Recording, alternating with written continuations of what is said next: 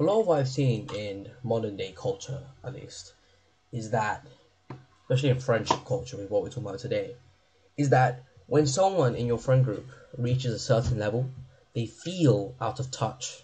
And I felt this before with my stepdad. He made a lot of money, and you guys don't know him. You guys want to find him, so easy to say. Won't be a cakewalk to find.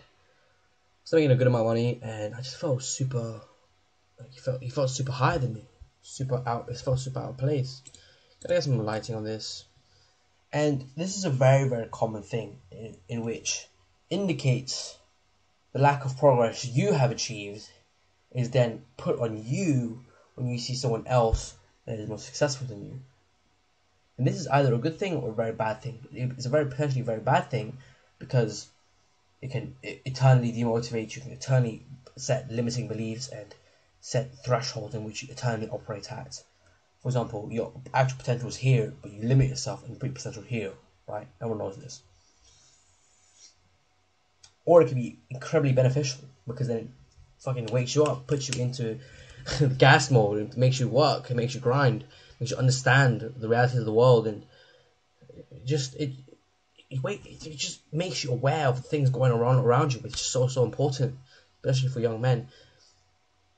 Young women, of course, as well, but young men more so because you men have to make themselves. Women can just mostly are. There's nothing to be offensive. It's just the way it is. That's why an 18, 19-year-old beautiful model type of girl is not compared to like an 18, 19-year-old beautiful type of dude. It is not even close. Not even close. Anyways.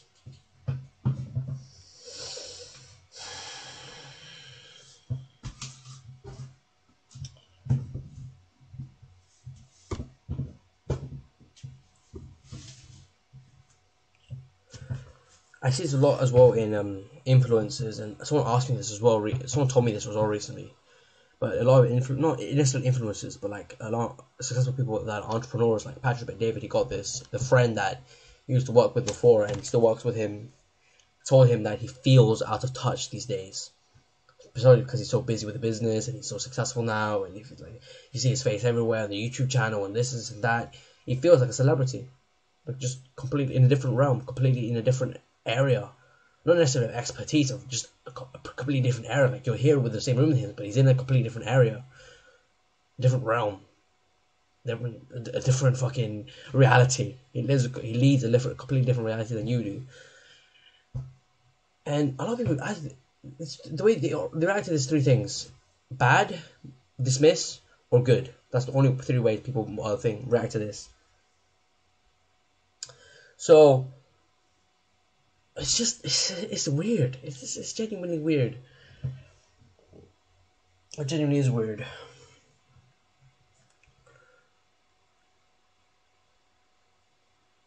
It's weird. And I got this recently as well because my friend, he saw me before, he was like fat. He saw me when I was a fatty and when I was brokey. And he saw me like actually make a decent amount of money, a decent amount of change, and get into shape and completely revamp myself mentally, spiritually, emotionally, physically. And he just told me like, bro, you feel so out of place now. Like, are you even the same person as before? Like jokingly. And it just made me think like, yeah, I'm not the same person as before. Of course you feel somewhat stuck on you, like when you like, sat down on your ass, like someone just picked you up and just not slammed you, but like just boom on your ass, just stumped on your ass. Of course, because you haven't been doing something productive with your life. And while I do it, you suffer. You suffer the consequence of feeling left behind.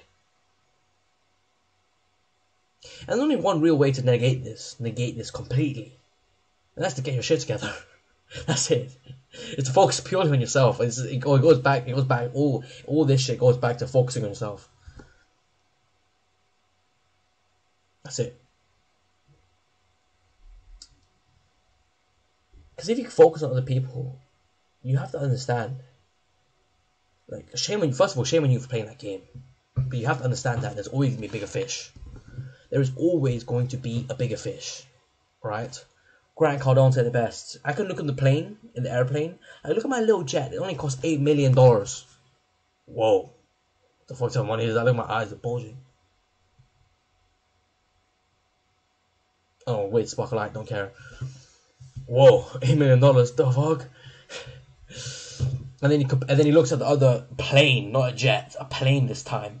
It costs like $100 million. And he's like, I could compare myself to that, but I don't.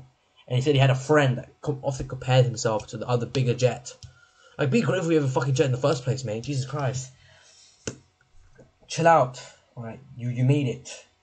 Of course, chasing more is good, but chill out, man. Okay, he had like a $3 million. Only a $3 million jet. Wow. What a tough life. Stupid. Don't play the game of comparison, because you're just gonna feel behind. There's always gonna be a 17-year-old. Like, man, there's probably a 17-year-old out there who's much richer than me. I could compare myself to a 17-year-old Iman Gaji, the 17-year-old strongest lift in the world, a 17-year-old world champion boxer. But I don't, because if I do, I'll waste my fucking life. Understand, guys? Bye bye. Should I just got that ending? Someone told me that ending is zesty. Like, I don't want to be zesty. I just like saying bye like that. Look at the smile of the camera. Super positive energy. Sayonara.